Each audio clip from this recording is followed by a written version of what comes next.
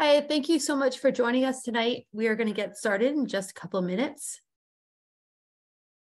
In the meantime, Sarah Lohman has shared some links to her new upcoming book on endangered eating.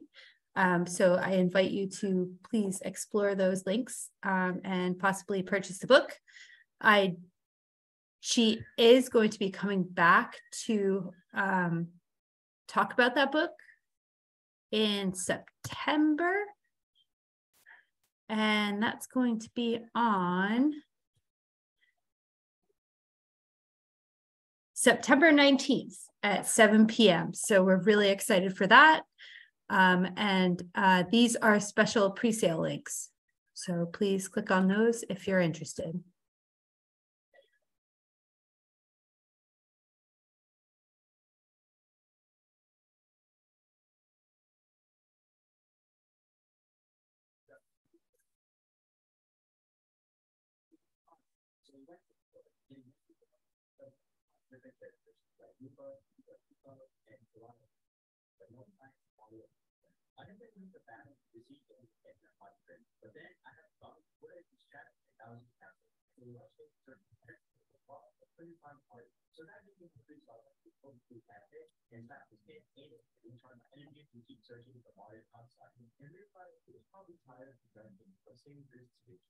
Hi again. Thank you for joining us. If you're just joining us, we are going to get started in just a few minutes. I have a couple of program announcements to make before we start, and I will do those in just a couple minutes. In the meantime,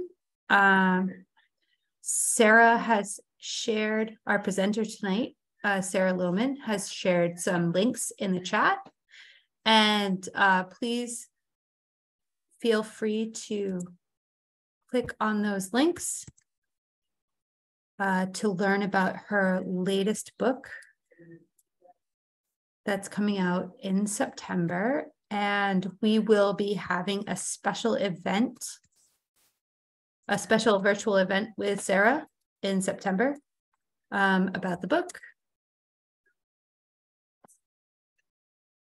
And those links should help you to pre-order the book, which would be wonderful.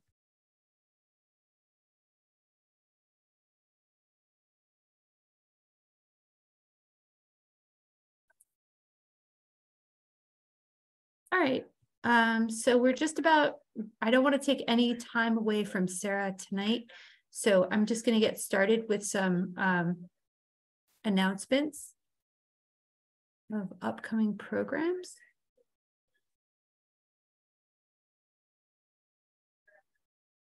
First of all, tomorrow night on Wednesday, May 24th, we welcome back Bruce Magnuson. Bruce Magnuson is going to talk about a Greek Odyssey, Athens, Delphi, Crete, and a Fulbright Fellow, which is, the Fulbright Fellow is his own daughter. So he's going to talk about Greece, and that's going to be at Wednesday, May 24th at 7 p.m. On Thursday, please don't forget to join us for our one book author, Charlotte McConaughey. She's going to be online chatting with Ashland Public Library's director, Mina Jane. And that's going to be live online at 7 p.m. on Thursday. We will be recording, so register to be able to receive the link. On Tuesday, May 30th, starting at 6:30 p.m., we have a virtual program called Compelling Questions, is a series that our library puts on. And the title is, What Does Climate Change Mean for Massachusetts Plants and Animals? So please register to receive the link. That starts at 6:30 on Tuesday, May 30th. And of course, Sarah will join us once again in June on Tuesday, June 27th, for food photography or food porn A History of Images in Cooking, which sounds super fun and is a great companion to this one tonight. I do want to make sure that everyone knows that Sarah's book launch, she is going to come and do a virtual program for her around her book launch, her next book launch, on Tuesday, September 19th. And that's going to be at 7 p.m. And we're really excited to be part of that. And hopefully we can get some copies of her book to give away. But tonight, tonight is a really fun one too. Let's see if I can find it. Here we go. History of Cookbooks. Tonight, Sarah Lohman, if you have not joined us before for any of these programs, Sarah Lohman is a culinary historian and the author of the best-selling book, 8 Flavors, The Untold Story of American Cuisine. I have some coworkers who have read it. They love it. She focuses on history of food as a way to access the stories of diverse Americans. Her work has been featured in the Wall Street Journal, the New York Times, and NPR. She's presented across the country, from the Smithsonian Museum of American History in Washington, D.C., to the culinary historians of Southern California. Her current project, Endangered Eating, explores America's Vanishing Cuisine, will be released with W.W. Norton in 2023. So we hope you will join us for that event in September. Tonight, we're going to talk about the history of cookbooks and recipes. We'll trace the evolution of cookbooks over 1,000 years, from the first written recipes, the cuneiform tablets, to visceral delights of eating in the ancient Muslim world, to the legacy of Black cookbook writers in America. This is amazing, Sarah. Thank you so much for joining us tonight. It is always my pleasure. I'm so excited to be back. Thank you for talking about my new book. I am really pumped about it, and I can't wait to talk to you about it in September. It comes out October 24th. But today we're going to talk about a talk that I should warn you, when I first put it together, it was 2 hours long. So we're not going to get to everything in that original talk. We're going to keep it a little shorter and sweeter tonight. But we're going to really focus on what I think are some of the most significant cookbooks in all of history, and a lot of firsts, I think, most importantly as well. Let me get my presentation up here. Beginning with, this is actually a snapshot of some of my own collection. A big part of what I do is, access these historical recipes to understand oftentimes the evolution of a particular recipe or an ingredient. So you might see a few classics up there. Maybe you'll recognize the bindings from some cookbooks you have in your own home, or maybe we're in your parents' or your grandparents' home. Yeah, Jessica, I've got a lot. My oldest original is from 1825. I was lucky enough to find that at a library book sale in Vermont last summer. I was looking through some vintage cookbooks, and one of the librarians came over and said, "Do you like old cookbooks?" And I was like, "Yeah."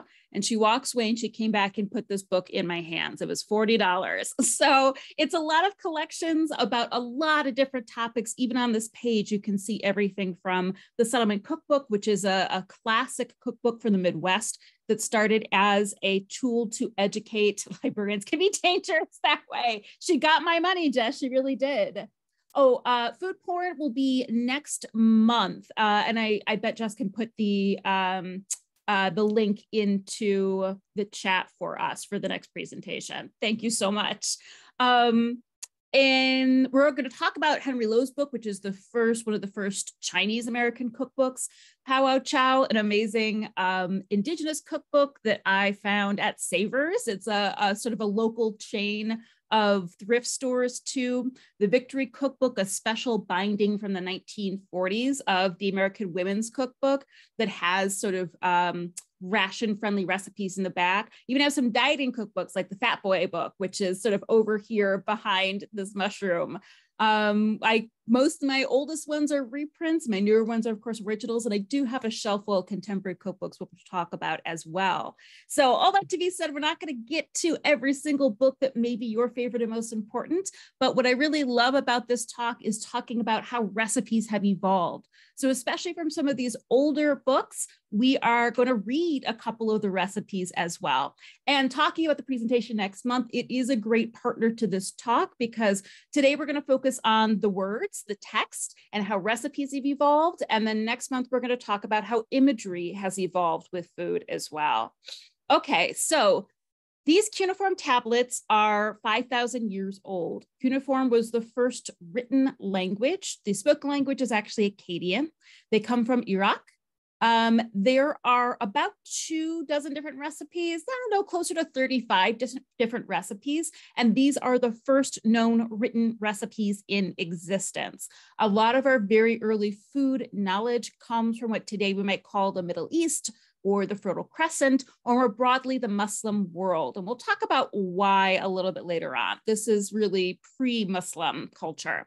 But there's still amazing food in here. And a lot of these recipes are thought to be temple offerings. Oh, yes, Just, thank you. If anyone does have questions along the way, please feel free to stick them in the chat. I do have my chat open, and you know I don't mind stopping and having a little talk in the middle.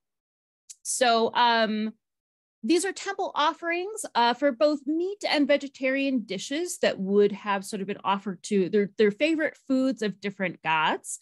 And they're just the oldest known food recipes anywhere in the world.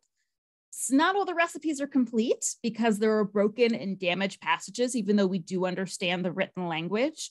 The ones that are complete are mostly ingredient lists. There are a few cooking instructions. Here's one, for example. This is for a pigeon stew. Split the pigeon in half, add other meat. Prepare the water, add fat and salt to taste. Breadcrumbs, onion, samidu. No one's quite sure what that is. They think it might be semolina flour. Leeks and garlic. First soak the herbs in milk. When it is cooked, it is ready to serve. A very sparse recipe by modern standards for sure. The add other meat part really gets me. Just, I guess, any other meat you want or is laying around, or more likely there is probably some known way to prepare this recipe that's unfamiliar to us today. But I do love that last line, when it is cooked, it is ready to serve. You know, that's it. You're making a stew, serve it hot. It's good to go. So these are some of the earliest recipes around. One of the earliest handwritten cookbook that we know of is called De Culinaria, which translates to On the Subject of Cooking in Latin. And it's from Rome in the 1st century AD. So we've already got a split of about 3,000 years between the cuneiform tablets and this one. Have I heard of Parsi cuisine? You know, I have. I do believe, Rita, that there is a new cookbook out about Parsi cuisine. I would have to do a quick Google for that, but maybe it'll come up. But someone just wrote about it recently, but that was my first exposure to it. But please, if you know more about it, please share in the chat. I think sure all of us would like to know more. Diver Culinaria, so a lot of these early cookbooks, these really handwritten cookbooks, are written by men for men. They're for professional cooks. And although women, ironically, did the bulk of the domestic labor and cooking at home, if you were cooking professionally in this era in the house of a wealthy person, you were male. That was considered inappropriate for women at this time. And of course, because it was a man's job, it had a higher status than just regular old women's cooking. To be fair, though, a lot of these early cookbooks, including Diver Culinaria, were banquet foods. So they are really, really fancy foods. This cookbook in particular from Rome contains some of the first, well, actually, let me just read you a recipe. It'll give you an idea of some of the ingredients that appear in this book. So this is for a kid or lamb stew, so a baby goat or a baby sheep. Put the pieces of meat, oh, this isn't in the original Latin, you probably noticed that. Put the pieces of meat into a pan, finely chop an onion and coriander, pound pepper, lovage, cumin, garum, oil, and wine. Cook, turn out into a shallow pan, thicken with wheat starch. If you take lamb, you should add the contents of the mortar while the meat is still raw. If kid, add it while it's cooking. Garum is a fish sauce that it was developed in Rome, and it is extremely similar to the fish sauces that still come out of Southeast Asia today. It's basically a fermented, pungent, super savory, super salty sauce that was used as both a cooking ingredient and as a garnish as well. So some spices, actually most of the ones that are in this are herbs or the seeds of herbs. Even though there were imported spices available via the Silk Road at this point, this cookbook doesn't rely on a lot of them, but still a really well-seasoned, complex, savory, odorous, fragrant dish too. Now, I mentioned the Muslim world as well, and at almost the same time as Libra Culinaria, we also have a handwritten manuscript that comes out of Baghdad in the 1st century. It is simply known as Baghdad Cookery. And again, this is a cookbook that was written for very wealthy people, written for caliphs, which are sort of a ruling religious class as well. And this book is, okay, so Christianity, Catholicism, they had issues with overindulgence, although certainly some people ignore those rules, but of course, gluttony is a mortal sin, right? So there was much more a free culture of loving and indulging and experimenting in food. Thank you, Rita. Rita just popped a link into probably the cookbook I'm talking about, yeah, in the chat. So Baghdad Cookery is again for a wealthy class, but the food is really rich and fun. There were more cookbooks written in Arabic and Farsi before 1400 than the rest of the world's languages put together. So it is a huge food-based culture, but again, these are largely cookbooks written by men for very, very opulent banquets within royal or religious courts. These are largely communal dishes. Most of the ones in these early eras are, you have a communal dish, and in the case of Baghdad Cookery, you'd be eating from the communal dish as opposed to be served on individual plates. But everything was served sort of banquet style. So I actually have made a couple dishes from this cookbook. The photos aren't good because this was quite a while ago that I experimented with this. On the left, both these are chicken dishes. This is sort of a lemon and toasted walnut dish with fresh cilantro or coriander that is wrapped in a toasted flatbread. And the prep dish on the right was actually my favorite. You put the flatbread in the bottom of a roasting pan, and then you put apricots in there, and you make a sauce with rose water, and then you put the chicken on a rack over top of that, and then roast the chicken. So then it's almost in a way like a Yorkshire pudding. You get this like really doughy sort of concoction at the bottom that is then seasoned with the juice from, oh, thank you, Jess, that is seasoned with the juice from the roasting chicken as well. We did have a little banquet that night. So the first known cookbook written in English is the form of curry. Curry comes from an old French word for cooking. It is English. It is from the 14th century. There are about a dozen different vellum scrolls or bound books. And each contains about 200 recipes. These are all copies of the original manuscript. And it does vary a little bit because it is copied and things were deleted or things were added to. There are a couple copies of this within America. One of them is at the Morgan Library in New York City. I did get to see it in person once. And this will come up again next month as I'm talking about imagery because, I'm showing you this original cookbooks. We haven't seen any images yet. And this is more of an illuminated manuscript, but a very, very, very simple one too. I've made a couple dishes from this cookbook as well. And you can see them on the right. There is a pork loin in a really rich wine sauce with leeks. It is seasoned both with things like black pepper, but also cinnamon and coriander. There's also an apple mash that is colored with saffron. That was a big thing in Muslim cooking too, giving things different colors with natural dyes, sprinkling sugar over things to make them sparkle. So you do see that quite a bit in medieval royalty. We're talking like lords and very, very rich people banquet cooking as well. This cookbook was originally written as the chief master cooks of Richard II. about the right time period, but difficult to confirm. It was written in Middle English, but Middle English it's more that the spelling wasn't standardized in English, so you can sort of read it out loud and understand what the recipe says. It is the first English book to mention cloves, olive oil, mace, which is part of the nutmeg fruit, and different gourds. There was, even though this predates first contact with the Americas, there were Asian gourds that were used in British cooking. Nutmeg, caraway, ginger, pepper, and cardamom are all included as well, including some unusual animals too. There are recipes to prepare whale, crane, curlew, heron, seal, and porpoise. Why? England is a Catholic nation at this time. There are very strict fasting laws in early Catholicism, not just a no meat on Fridays and no meat on Lent kind of thing. There were hundreds of fast days throughout the year where you couldn't eat meat. For rich people, the church, though, said that any animal that spends enough time in the water can be considered fish. So that's why something like a heron or a seal is considered as fish. There is sort of a fermenty with porpoise, which is a wheat and milk gruel drink mixed with slivers of porpoise. But I'm going to read to you a recipe called sauce madame. I'm going to read it to you in modern English too, but there are images of this book online as well as transcriptions, so you want to check it out. Sauce madame.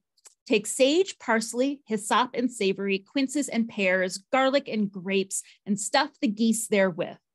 Again, that always cracks me up because I never saw the geese coming, but what an interesting combination of stuffing of sweet fruit along with garlic and lots of fresh herbs too.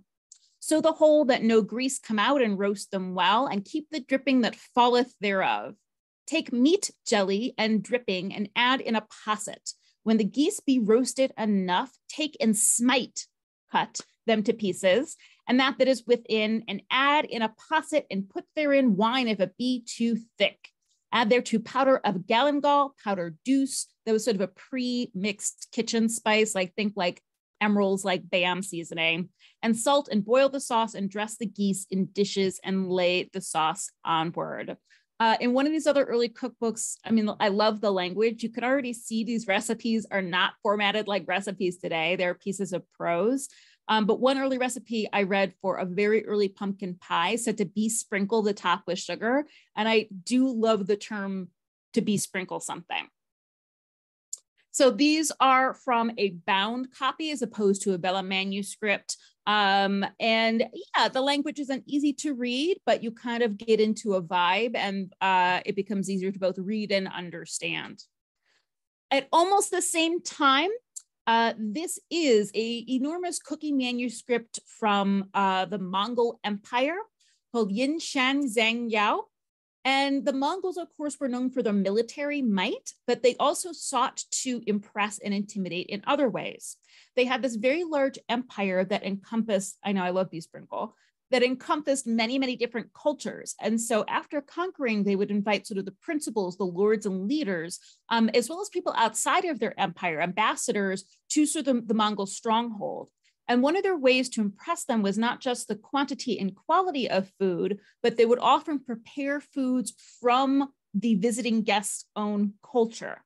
And so they also were able to show off how sort of culturally savvy and knowledgeable and intelligent they were, as well as having military power as well. So there is a lot of classic Chinese food in here. There is a lot of sort of Muslim and Persian food in here as well. This is basically a cooking guide to document not only really elite Mongol dishes, but sort of a guide to how to cook for these visiting ambassadors. To give you an example, here's a recipe for mastic soup. Mastic is a tree sap that has a very specific smell and flavor that I don't think I'd be able to describe, but maybe some of you have had the chance to try natural mastic at some point. So it's made from mutton. It has cardamom, cinnamon, chickpeas. You boil ingredients together to make a soup, strain the broth, cut up the meat and put aside. Add 2 more ounces of cooked chickpeas, a pint of rice, and an ounce of mastic. Adjust flavors with salt to taste. Add the meat and garnish with cilantro.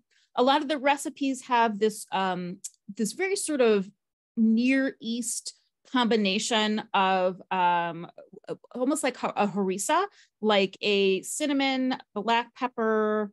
It will include cardamoms as well. I know I'm missing another spice in there. Interesting, there's also instructions on how to distill alcohol using the word arak, which arak is a word that is still used to this day for particular types of palm liqueurs that are made in Southeast Asia. No, it's another spice, but give me 1 second and I'm going to look really quick in my notes. Exotic recipes, dazzling. There it is, cinnamon, cumin, black pepper. So that's like the really typical spice blend of the Near East. But then also you find a lot of spicing that's very reminiscent of China, including the cardamoms and also long pepper as well. And this book is illustrated, which I think is very cool because it also includes stories and it's also about balancing humors as well. So it's food for a very long time throughout Europe and Asia was very much connected to your health and prescriptions. You know, maybe you've heard the contemporary phrase food is medicine. Alchemists would basically prescribe diet to balance your humors. Are you too hot and choleric? You need to have foods that balance that. And so this book also talks about those same concepts as well as providing these beautiful illustrations and moral tales as well.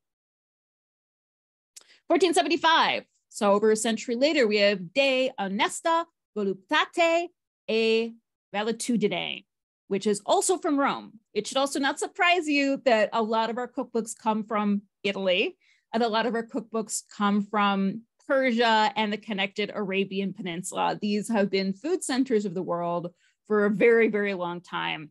This is the first printed cookbook. It is printed in 1475. You know, Jess probably knows this offhand, but I don't remember when the first Gutenberg Bible came out. I'm curious now to see how long from printing religion to printing food we get.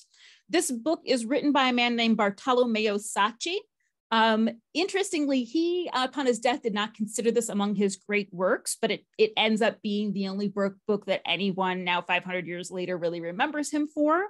It documents the recipes of professional cook Maestro Martini de Rossi, 1440. So that's not that long, 35 years, and we're printing food books as well. And that's what makes this book so popular because it is printed. It has a much further reach than any of the written manuscripts up until this point, which had to be copied and copied and copied again. This too, though, is very, very fancy banquet food by men, for men, that kind of thing, for male cooks.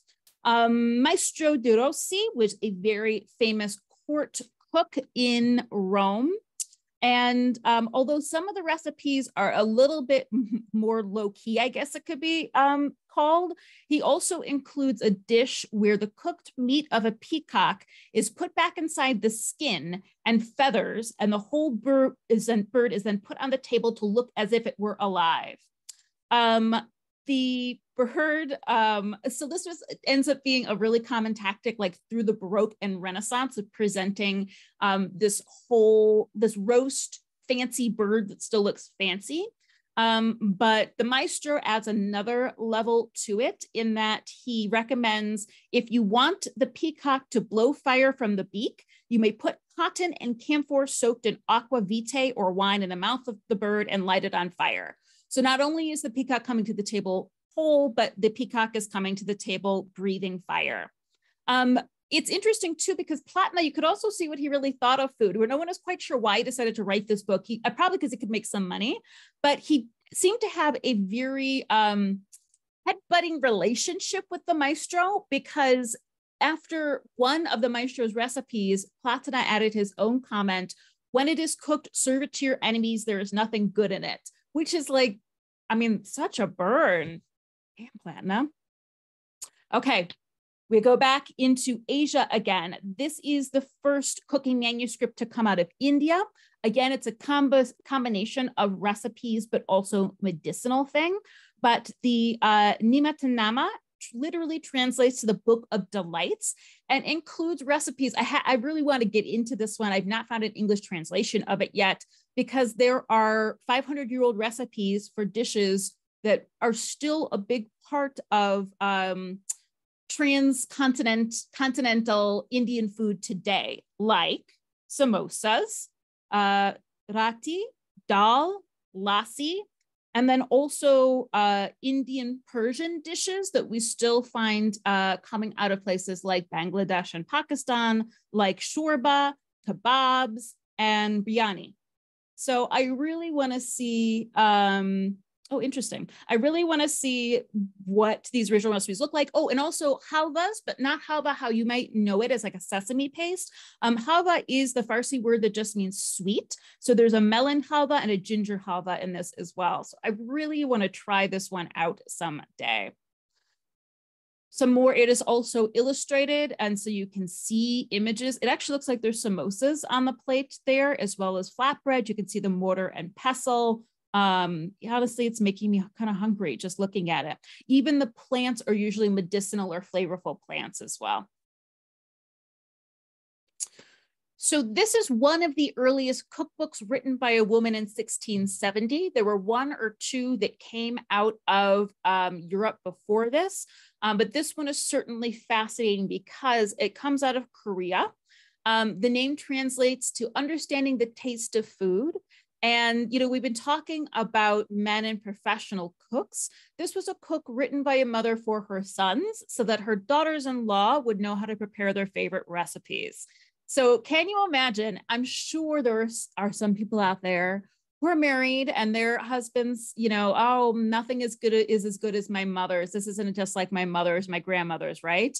Well, she wanted to make sure, Lady Jang Yi-hang wanted to make sure that her sons never had to pine for her cooking. So although there were several copies of this made, they were passed down through families for about 400 years. Until they ended up in the hands of, gosh, at this point, I believe it was a 10th or 11th generation. This was in the early 2000s, maybe even more. And basically this woman, I'm sorry, I'm looking up her name right now. I'm sorry, I don't think it's in my notes. Basically, a woman got married to one of Lady Jiang's descendants, and the husband said, here, this book's been passed on in my family for hundreds of years. And she looked at this and she realized she couldn't even read the Korean because it was an older style of Korean. And this is also highly unusual because in 17th century Korea, women, even noble women, weren't educated to read and write. Basically, she eavesdropped on the lessons of her brothers and taught herself to read and write. And that's how she was able to document her recipes. In 2006, the woman who married into this family ended up collaborating with a professor at a college who was an expert both in Old Korean cooking and Old Korean language, and they published a modern Korean version of this in 2006. There is actually a restaurant in Korea that makes dishes exclusively from this cookbook. Here is a chicken dish with potatoes. There's also pickles involved too, pickled scallions and eggs. There are actually over there's 146 dishes and 30 pages, and there are several dozen pickle recipes. This is most of them. You can see mushrooms, greens, radishes.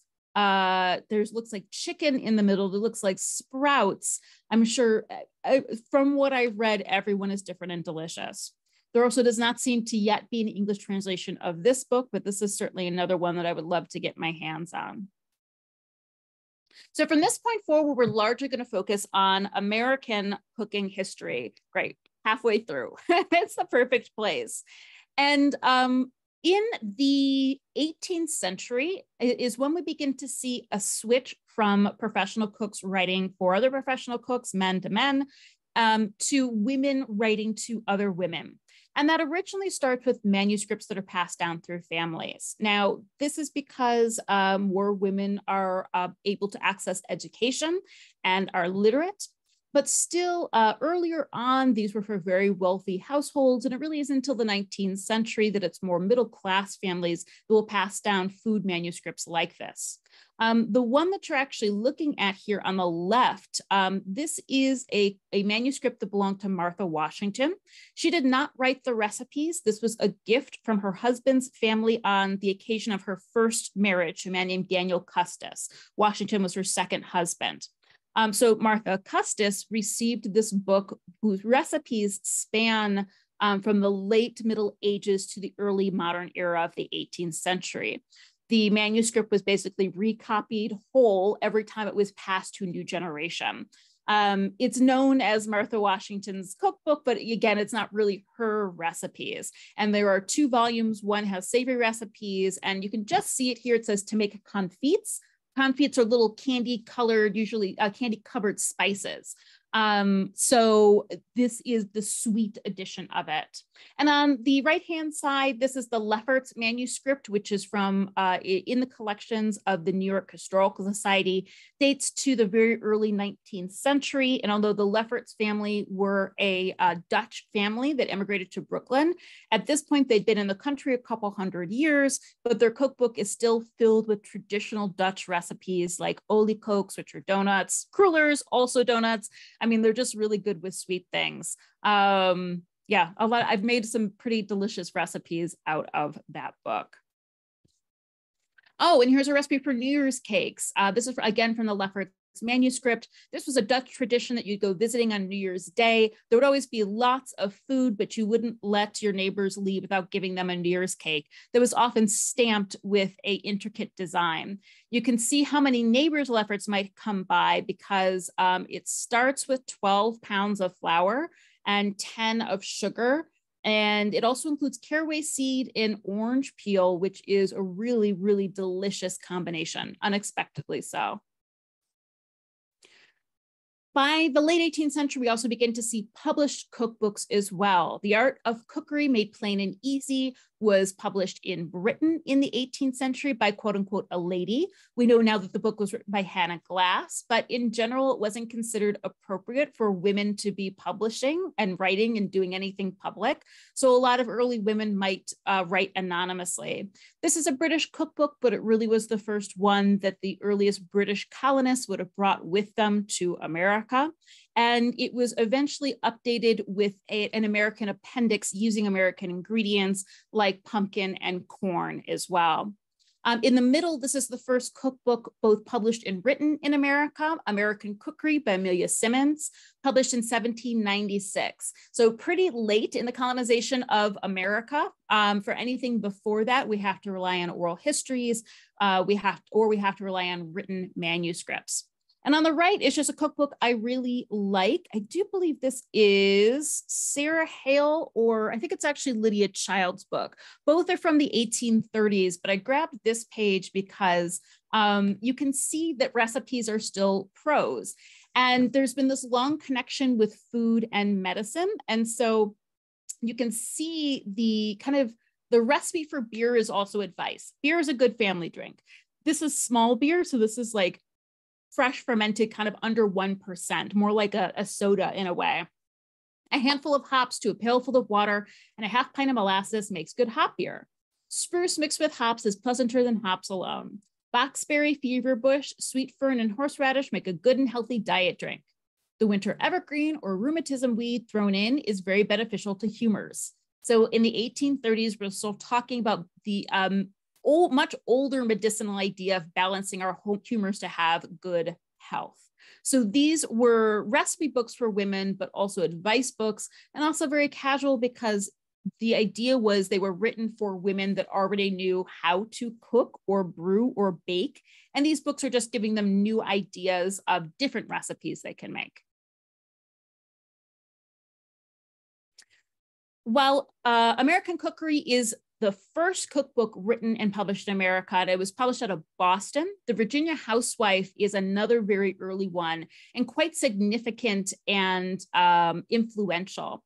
It really is, this is an 1839 edition. The original one comes from 1824. It's significant in that it documents a style of cooking that I feel like most Americans, even themselves, don't believe that it existed. In that there's a lot of spicy food. It uses chili pods too. And of course, it's a very American book too, in that it's full of cornmeal, it's full of oysters, it's full of pumpkins. I just pulled this page because I liked the word waffles, rice waffles, WOFFLES. Sort of a note on the transition from largely men writing cookbooks to largely women writing cookbooks. This did create some fighting on the pages. There is a shift too in popular culture where now it's starting in the 19th and late 18th century, households are largely staffed by women as opposed to men. You'll have butlers and things like that, but as far as the cooking staff, that kitchen is now filled with women with a head cook. But because now it's considered women's work to get hired to work in a wealthy household, the work is not as considered as prestigious, and women tend to not only make less money, but get less credit. They're not necessarily the ones publishing banquet cookbooks. A lot of these early cookbooks, they emphasize frugality and how to feed a family rather than how to make a peacock that breathes fire, right? And women would criticize the male cookbooks and say, that they were put these ridiculous recipes in that had no thought for frugality, and that she wrote that they cooked for epicures and the gluttons rich enough to pay, while the female cooks were satisfied that the food was healthy, tasty, and did not cost a mint of money. On the flip side, there were French and Italian cooks that were saying, you know, stay out of professional publishing, professional cooking. This is man's work, although women's work is you know, in the home. You doing this is usurping our line of work. So there was still very much this divide between professional cooks in restaurants and women who were home cooks as well. In the 19th century, we also see some of the first cookbooks written by Black Americans. The House Servants Directory by Robert Roberts is the very first in 1827. At this point, when he writes this book, he is running the household of a congressman. He lives in the North. Let me see exactly when. So he is a free man. No one is really sure if he is born free or he gains his freedom. He's working for Massachusetts Governor Christopher Gore when he writes this book, excuse me. And it is recipes, but also recipes for like how to black boots or how to polish silver. And also it talks about how to run a household and how to run a household with domestic workers in it. Because the further we get into the 19th century, there are less big households with another servant in charge of everybody. And more it's the wife and mother who is running, directing the servants if they have any. The second cookbook written by a Black American is this one, a domestic cookbook, 1866, written by a name named Melinda Russell. So she's writing after the Civil War. She's born and raised in Tennessee, and she moves to Michigan and is living there as a free woman, obviously. It is a book that largely focuses on baking, as you can see from the page on the right. You will see in general books for women are much more about baking recipes, which are more precise than cooking recipes.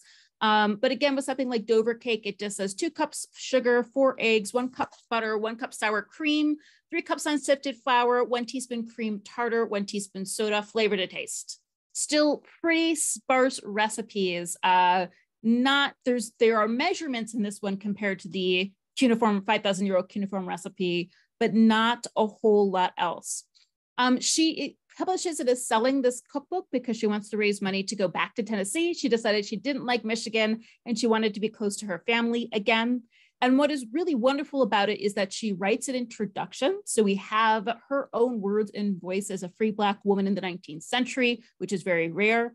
And she credits her culinary inspirations. So whereas a lot of cookbooks from the South in the 19th century certainly contain the recipes of Black cooks, we don't get to hear their voice or how they learned to cook. Melinda Russell mentions The Virginia Housewife by Mary Randolph, a cookbook written by a white woman, but certainly pulling in many recipes by Black cooks. But she also talks about how she cooked under, in a household, a woman named Fanny Stewart, another Black cook who at the time was enslaved. And so it's just so rare we get this clear attribution in history. She also includes recipes for alcohol too. So it's interesting that that's another theme that goes way back through all of these cookbooks. The earliest Jewish cookbook comes from 1846, significant because in the Jewish way of cooking, you have to have kosher law. And many of these cookbooks come from for example, the one written in 1846 was published in London. She was a British Ashkenazic woman who married, her husband came from an old Sephardic or Jewish, like of Spain family that also lived in London. So this contains not only some of the first Ashkenazic written recipes, but also the first Sephardic written recipes, which carry that heavy Spanish influence. And she definitely addresses what it is like. She says, like, you can still entertain Gentiles, like they'll like this food. This food is really fashionable while it's kosher as well.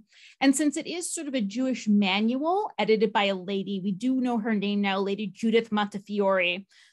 She also, in the second half of the book, it's again like home advice. She includes what she calls an old Roman recipe for improving the skin, which requires half a pint of fresh ass's milk to make it, and a lip balm recipe that requires spermaceti, a substance harvested from the skull of a sperm whale, which was also a popular material to make candles out of because it was waxy and burned very clear. I've made a couple recipes from her book too. This is a soup miègre, which I thought was very interesting because soup miègre literally translates to a meager soup, meaning that it's meatless.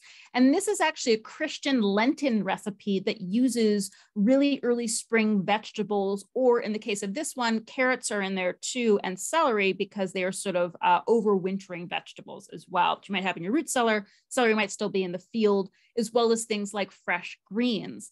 And I thought this was interesting because it makes sense that this was co-opted from Christian culture because since it's an entirely vegetable-based dish, it also abides by kosher law. You can eat it with meat or you can eat it in a dairy meal without it violating kosher. But my favorite dish was these. These are one of the Sephardic recipes, and they are flaky pastry, egg, and coconut tarts, and they were very good. I have a sweet tooth. So the recipes are well worth making. The first Jewish recipe book printed in America was Jewish Cookery Book. This comes out in the 1870s, written by a woman who comes with the massive German immigration in the mid-19th century, which was not entirely Jewish. It was also Lutheran and Catholic. I have made some good recipes from her, but this is a Passover recipe, and it's a friendly for Passover recipe for a very famous dessert at that time called Charlotte Russe, which again, she emphasizes this idea of like, you can keep kosher, but be a fashionable American too, and have fashionable things like Charlotte Russe. But to be honest, this recipe was not the best. Not the best. There's better ones in there. As we get into the late 19th, early 20th century, this is when we see the first cookbooks written in America in different languages, including Yiddish, but I didn't include that one. This is the first Spanish language cookbook that comes from, it's published in San Francisco. It was largely written in Southern California. It is an amazing look at the cuisine of early California. And written in Spanish, features mainly Mexican, Spanish, and Basque ingredients as well, and very local ingredients like barrel cactus fruit, which I'd forgotten about. And now I live in Las Vegas, so I really want to find some barrel cactus fruit and try out some of the recipes in here. There's also some fairly early recipes for chili in here too, although not the earliest mention of chili.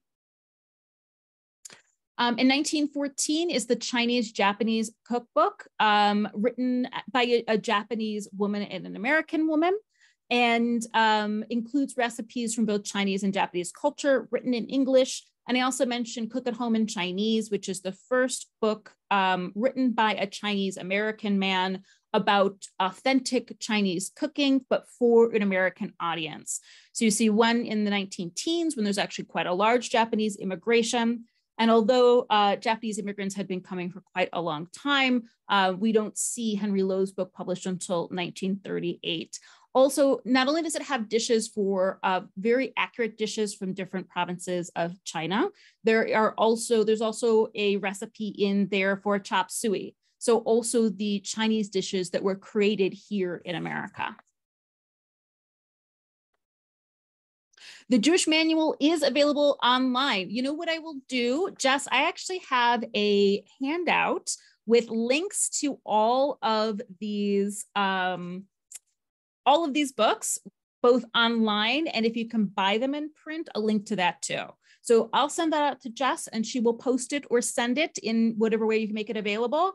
Yep, I'll send it out. I'll send it to her right after this talk. And so anything that has sort of grabbed your attention will be on this handout. I also see I have a question in the Q&A. Do I know what the earliest cookbook recipes would introduce the Mediterranean diet to America? Great question. Give me 1 minute to think. So in the Virginia housewife, there are actually some Spanish influenced recipes because that cookbook really encompasses a lot of Southern cuisine, including Florida and the Caribbean.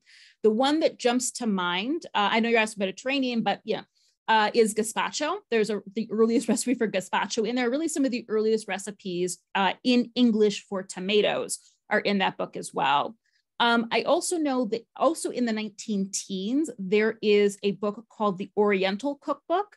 And keep in mind, the Orient in the early 20th century to America meant West Africa to Japan, which is a huge swath of people and cultures. And that book talks a lot about, I used it when I was studying Sephardic Jewish immigrants from Greece. So it talks about like Greece and Turkey primarily. And so that is where are described a lot of the seasonings and ingredients. And it was written in English. And the back of the book was really cool because it even told, it was like, dear readers, it was for a broad American audience, right? I think it was in a way to help new immigrants, but it was a little bit to, I think, create empathy and introduce this new cuisine and culture. So it even told you, it was based out of New York City, and it told you where in New York to go get some of these ingredients. And it's things like phyllo dough, I remember is mentioned in there. Really, I'm digging in here, but the Oriental Cookbook is what it's called. And it was published in the 19-teens, I think 1911 or close to there. And a great resource for a lot of these is it's called the Feeding America Project, and it's from Michigan State University. They contain scanned and searchable copies of a lot of these books. A lot of these are available on Google Books as well, and a lot of them are available on Project Gutenberg. Really had to dig in the files. That's always close in my mind, mental files. So Project Gutenberg, the Feeding America Project from Michigan State University, and then of course, books.google.com has many of these too. So it's not until the turn of the 20th century that we really see the format of these recipes change. Fanny Farmer is known as the queen of level measurement. She's in this photo on the left. She's holding a measuring cup. Cooking schools begin popping up at the turn of the 20th century for two purposes. One, many want to educate the massive waves of new immigrants in the American way of cooking. Some cooking schools are more understanding, largely the ones run by settlement houses, which were sort of like immigration, education, and community house hubs. And they kind of said they just want to promote a balanced diet, but they want to do that using the recipes of different nations. The other reason the cooking schools popped up was because this is the time when less people have access to domestic labor. And so there is this push for mothers and wives to be able to cook as though they have servants when they don't. So Fanny Farmer, the head of the Boston Cooking School, probably the most famous cooking school of this era, is not the first person to standardize recipes in the way that we're used to, where we've got the ingredients on top, and then all of the instructions are in the order of which you're supposed to do them, which doesn't seem like a tall order, but it definitely, we haven't really seen a lot of recipes like that up until this point. And she is also the one that really emphasizes level measurements, as opposed to some of the earlier ones where it's like a dash or butter the size of a walnut or 2 cents worth of cloves, recipes that can often make it really hard to recreate them today. And she is the one that decided to print recipes by volume as opposed to by weight. At this time, it was pretty uncommon. She just felt that it was inexpensive and too big of an ask for the average American to have a scale in their kitchen. But it was very easy for them to have a measuring cup in their kitchen. So she is the reason that in America, our recipes are by volume, whereas European cookbooks do it by weight. So her cookbook has sold millions of copies. It is still in print to this day. There are many, many, many different editions of it. And she really influenced how recipes are published to this day. But we do see interesting ways of pulling away from this traditional recipe outline. I sort of revisited Julia Child's Mastering the Art of French Cooking. And Fanny Farmer also introduced this idea of cookbook writer as teacher too. So we've kind of moved away from cookbook writer as fancy or as medicine. And this is more about, I'm going to teach you how to cook, in this case, the cuisine of France. And one of the most fascinating things that she does, oh, shoot, you know, I should have pulled a better recipe, but okay. She's got what we call the head note. She introduces the recipe, she tells you how many people it's going to serve. She even offers you wine pairings. But what she will do in her books is that she will put, in this case, the ingredients just before the step that you need them in, as well as the equipment that you need. And in another one of her books, she actually lays that out along the sides. Like the instructions are here, but what ingredients and equipment you need is kind of happening parallel along the side. I think that's a really interesting way of visually organizing this book that we don't see very often today. And there are also writers from the 20th century that totally broke from our typical recipe writing.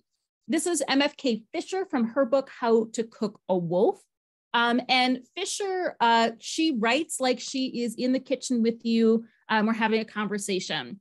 For sausage or sardine pie, spread sausage or bacon or fish thin in a pie pan or shallow casserole. Let heat in a quick oven and pour off almost all fat. Leave oil on sardines. Make 1/2 usual baking powder biscuit, mixing with tomato sauce or meat stock. It is a question of flavors. One good combination with bacon strips is milk in the biscuit mix, plus a generous 1/2 cup of grated cheese instead of milk or water. Add the onion and any chopped herbs you like, pour over the sausage and bake in an oven until firm and brown, about 20 minutes. So very like chatty kind of recipe. I also love the Moosewood Cookbook from 1977. I love the graphics of it in that it's all handwritten. But it's also like, this is a summer vegetable soup. We don't need an exact recipe for this. They give you other possibilities of things that you can throw in here. She says it's about 40 minutes to prepare depending on your chopping speed. It'll be 4 to 5 servings depending on how hungry you are. I love this.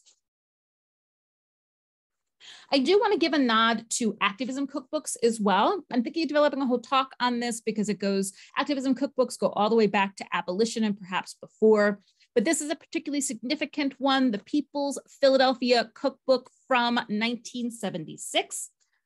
This is, hang on, let me get the name right of the organization that put this together.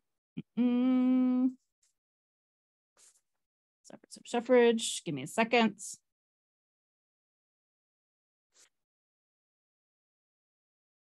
So they are an organization out of, okay, finally. So it was compiled and published by the People's Fund, a grassroots organization founded in 1971.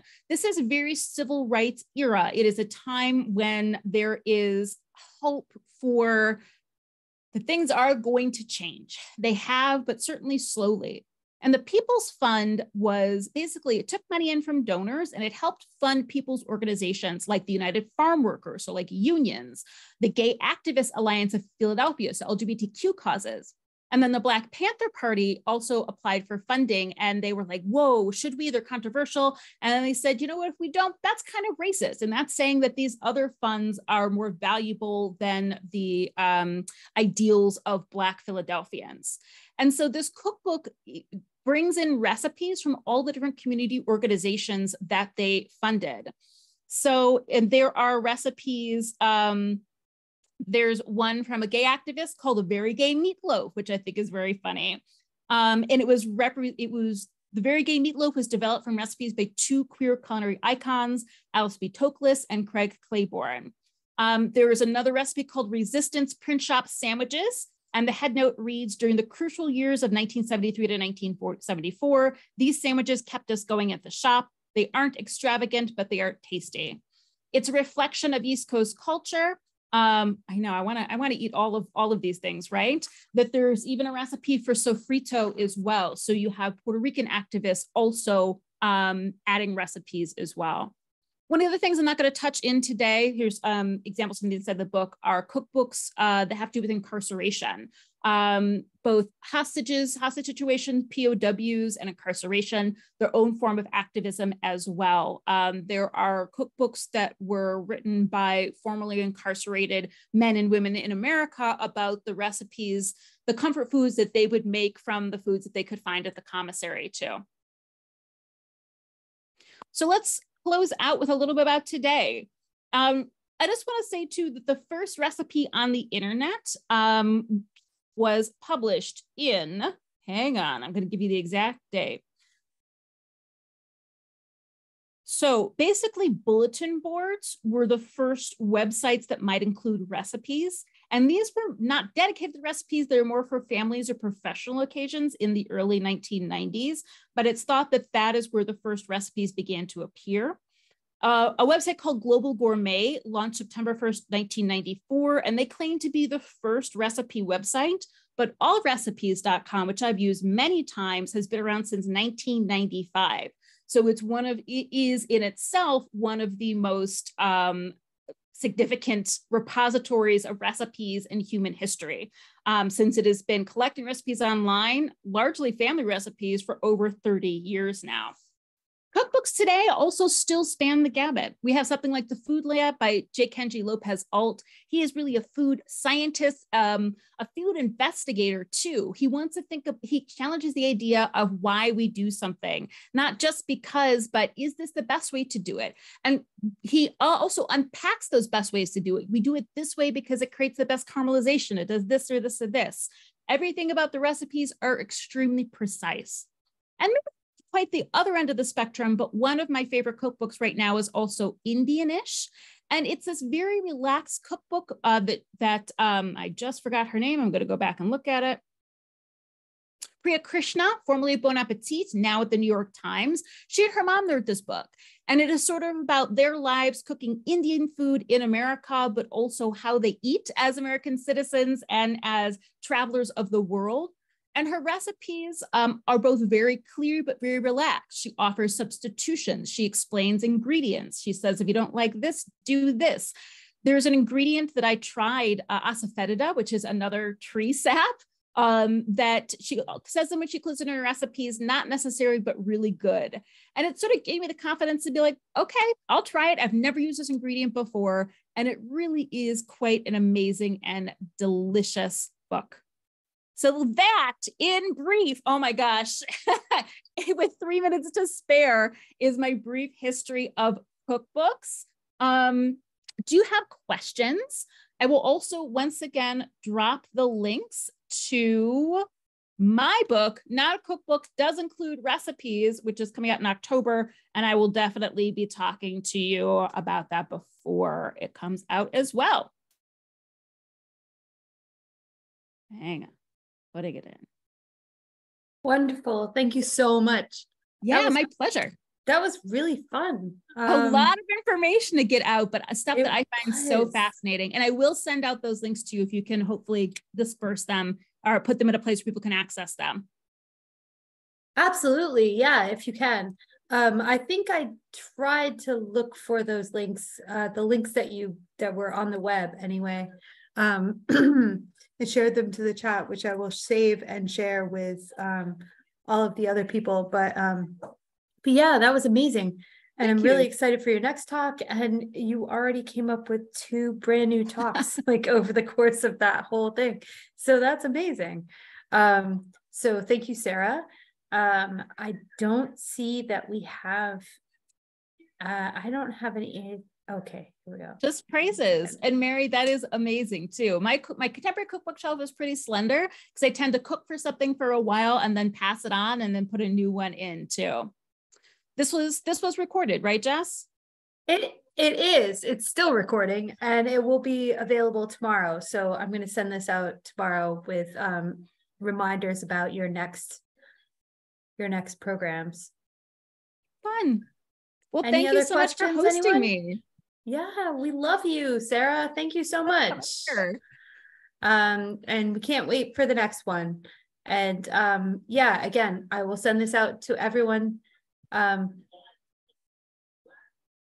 Do you do I do Zooms? Zooms all over the country. I do. I think that's I love the way you put that, because of course I am in my bedroom, but yes, I do talks all over the country. And then come the fall too, I'll also be on a book tour as well. So hopefully I will be in a city near you. I've already started posting some dates on my website, and probably along with the tour to different bookshops, I'll probably also be booking in-person lectures across the country as well. That would be fantastic. I hope you can visit us. I hope so too. Well, thank you so much, Sarah, and have a great night. Thank you. Thanks, everyone. See you next month. Bye.